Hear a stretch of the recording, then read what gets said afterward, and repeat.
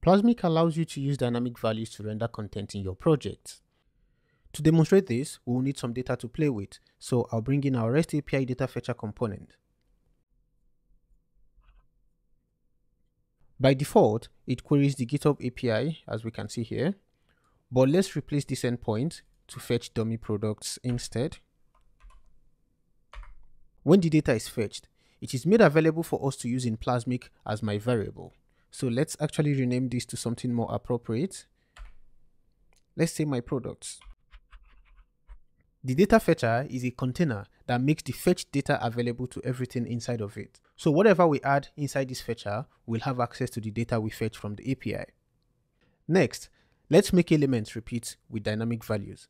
For instance, if we want to display the titles of all the products in our data, we can do that by adding a text element inside the data fetcher and then setting it to repeat according to our products. So let's do that. Inside this data fetcher, we can add a text element. And here we can set this element to repeat according to the product collection that is available in our data. So if I select my products and set it to the products, which is these 10 items, and save, it will repeat according to that data. So now we can actually set the text to a dynamic value that is the product title. Notice up here that the name of the repeated item is called current item. So that's what we can access here. If I right click here and select to use dynamic values, I can get access to current item, and from there I can set the product title. So if I save this, we see that the product title is showing up exactly as expected. So let me just resize the data fetcher a little bit. And actually let's make this into a grid so that it's easier on the eye. Of 4. You can also set a dynamic value on an image element just the same way we did for the text element. But before we do that, I'd like to wrap this into a container. That is a vertical stack. And then inside of this stack, I want to add an image element for all the product images. And to set the value, all we need to do is come up here, use the dynamic value, go to the current items and set this to the product's thumbnail, which is this one, and save that. And then we should see all our product images showing up as expected.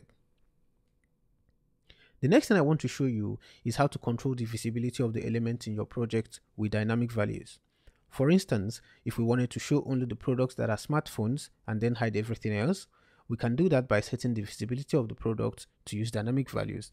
So if I select the vertical stack here, and for the visibility, I want to use dynamic values.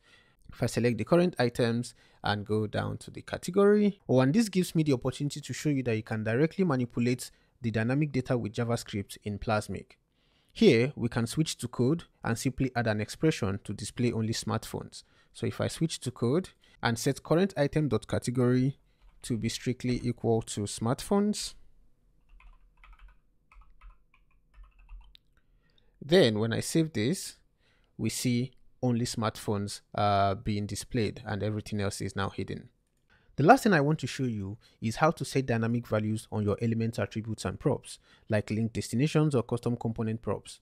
For instance, we can dynamically set all the alt attributes of our image element to be equal to the product's description.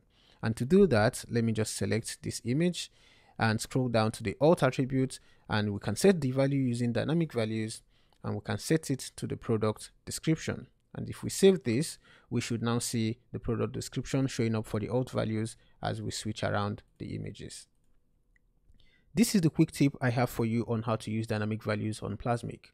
We'll have more advanced videos diving into this in more detail. Thank you.